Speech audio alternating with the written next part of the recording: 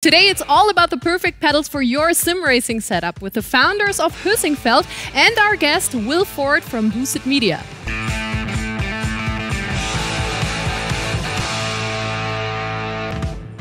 We already discussed the topic of the most important part of a sim racing setup. And if you didn't know beforehand, it is the pedals. And before we dive any deeper into pedals, you guys should first subscribe and remember to press the bell. Good pedals are just super important. We already had a talk with the founders of Heusinkveld about what makes good pedals and what they look out for in the production of those. Also, Will Ford from Boosted Media will join us in a minute. But before that, we should get everyone onto the same level, because just hearing load cells, for example, may be confusing for some of you. So let's take a look at what good pedals have to offer. Pedals are often overlooked in the overall setup, but in the end are maybe the most important part of any good one. But what's the difference between the high-end versions and the rest? First of all, there are two types of pedals, potentiometer and load cell models. In a previous Nitro Nights episode, Haye already explained what makes load cell pedals way better. Upgrading pedals, like the first step from like a normal Hall effect or potentiometer pedal to a load cell, which actually measures the force you're applying into the pedal rather than the sort of angular movement of the pedal up and down. Well, that makes a big difference in both your feel and the ability to actually be able to modulate the brakes correctly. With this, we've already got one big reason to spend some extra coin on a good model. But it doesn't stop there, as you can really feel each extra euro spent. More expensive models give you more precise control over the car, with the ability to have detailed control over the acceleration and better trail braking into the corners, so you can easily improve your times. But it's not just about how precisely they measure your inputs. It's also about how they feel to you. Using rubber dampers on the entry-level models and going up to hydraulic on those in the high-end makes a difference you can feel. Hydraulic dampers bring the pedals back up smoothly and consistently, like those you're used to on your car outside. And the best part about many good pedals? You can customize them with different plates to suit your styles, or be like the ones in your real car, even though this isn't strictly necessary to let you drive to your full potential. But good pedals aren't just something to help you post better lap times.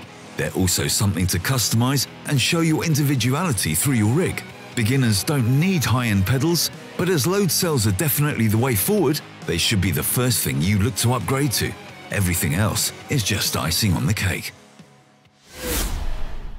Pedals have a lot of moving parts in them and a lot to look out for, as we know now. And right now, we have someone in the show who knows a whole lot about this topic. Let's welcome Will Ford, aka Boosted Media. Hey, Will. Hey, how you going? Good. How are you doing? Pretty good, pretty good. Can't complain. Great. So pedals are often regarded as the most important part of a good setup. Would you agree with that? Absolutely. I think it ultimately boils down to exactly what you're talking about when you're talking about a good setup. So I'm going to assume, for the context of what we're talking about today here, we're talking about good in terms of being able to go fast and being able to go fast consistently, right? Yeah. Yeah. Okay. So I'd say really, it comes down to pedals and a solid cockpit, really. So those are the two fundamental things, in my opinion, that are important to be able to go fast and go quickly. And the reason for that is if you don't have a consistent feel through the pedals, if you've got any sort of movement or slop or any sort of inconsistency like that, it's going to kind of move things, around, and you're not going to get that consistent feeling inside the pedals. So one of the things that's really interesting talking to people often, I get a lot of questions about this topic, specifically in comments and things like that.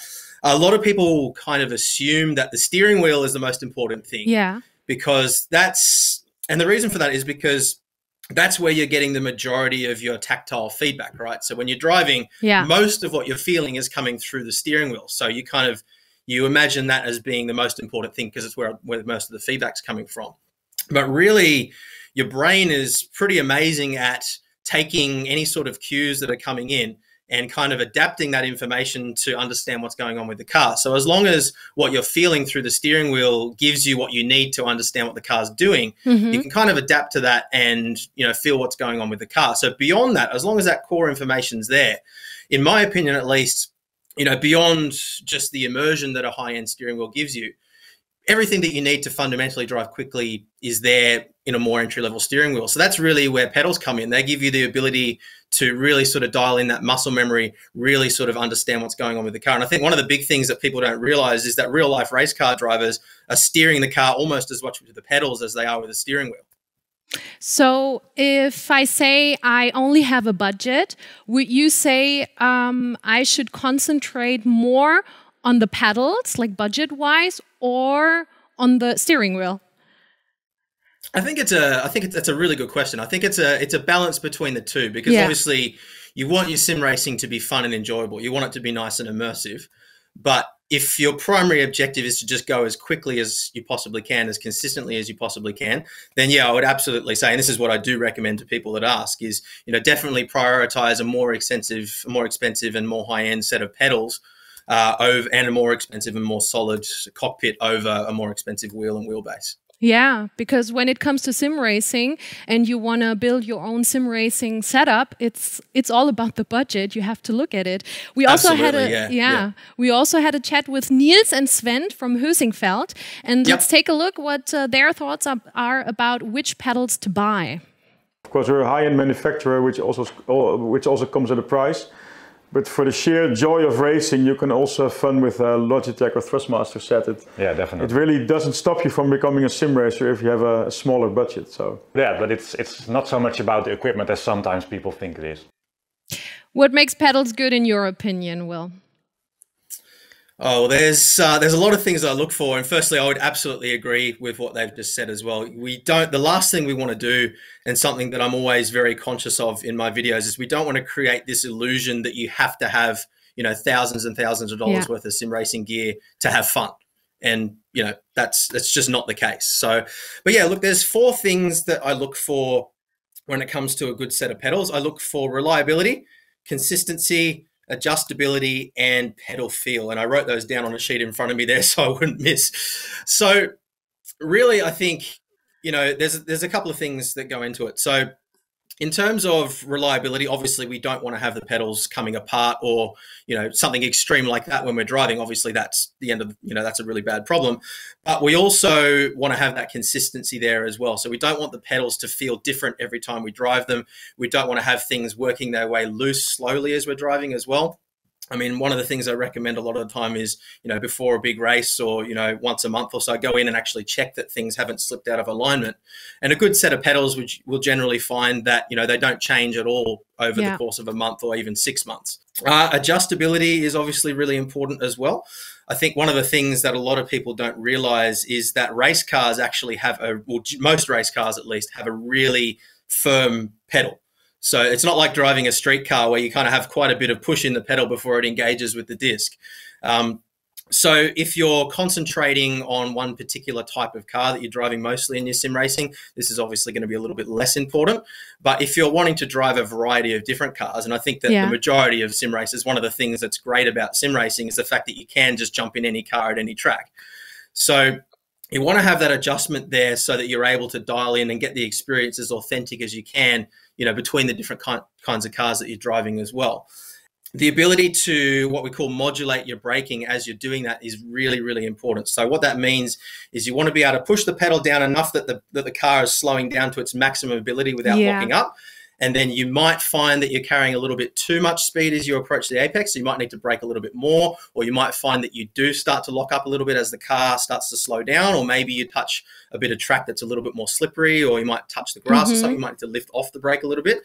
So being able to modulate with your pedal around that threshold point of maximum braking is really, really important. And that to me is really what's fundamental in a good set of pedals. I think, you know, there are important factors when it comes to the throttle and the clutch, of course, as well.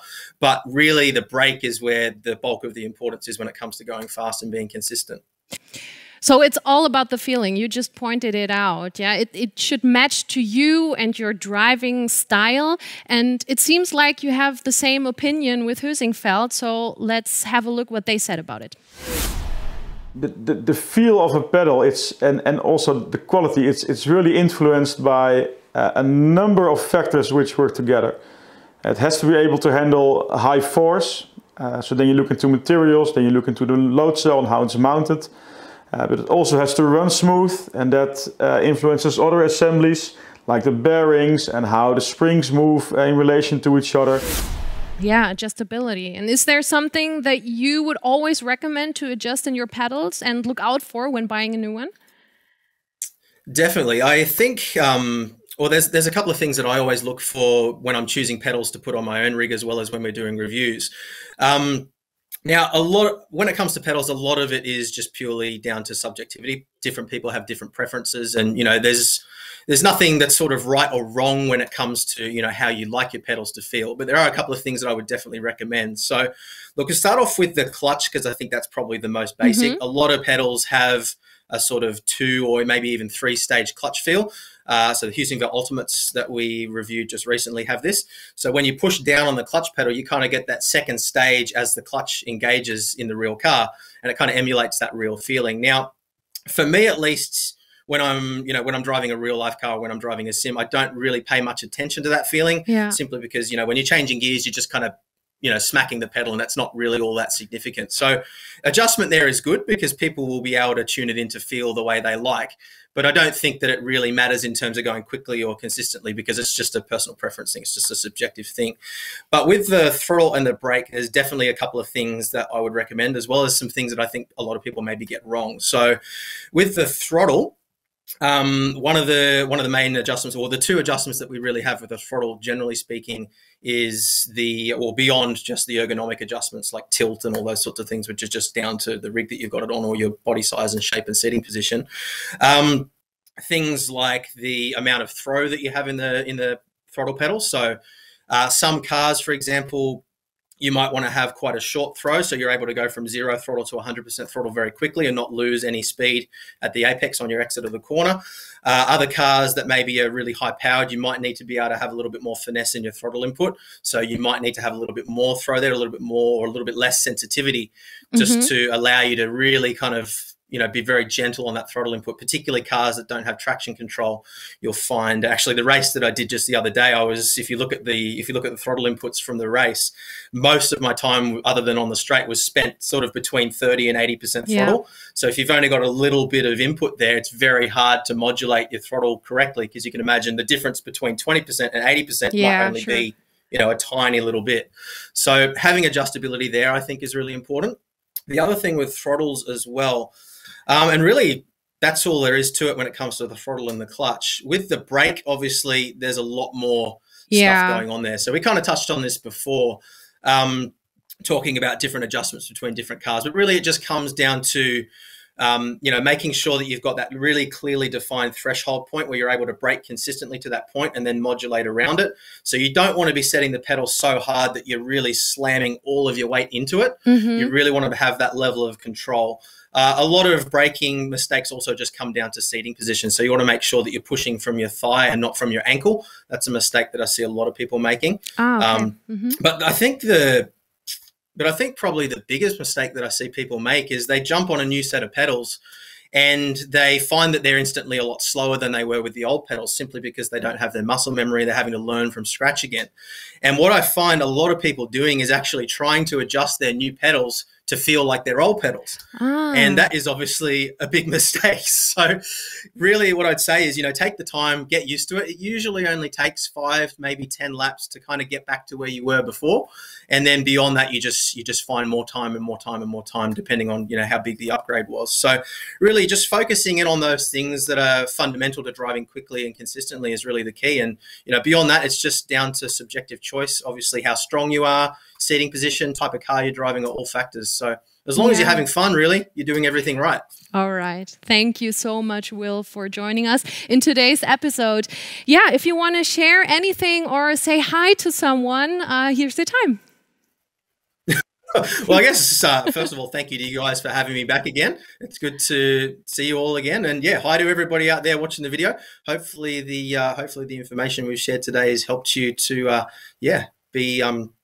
be more proficient in choosing the gear that's going to be best for you. And I guess one other thing just quickly to mention as well, this is something that comes up quite often. We see discussed that, a lot of professional esports drivers you know, using relatively low-end gear or sometimes very basic entry-level gear as well, and they're some of the fastest people in the world. So I guess just to reinforce the point that the guys from Heusinkveld were saying again, you don't need to spend a fortune on gear to drive quickly. You can have just as much fun and be just as fast with more entry-level gear. Obviously, it can take a little bit more training to get you there if you don't have the tools available to really set that muscle memory. But ultimately, as I said before, as long as you're having fun, that is really all that matters. So yeah, keep having fun, guys. Thank you so much for watching today's episode. If you missed out the last one, you can watch it right here. We visited the Sim Racing Expo and took a drive around the Nordschleife with Chris Haye. Or just check out Things I Wish I Knew When I Started Playing iRacing. Have fun and see you next time.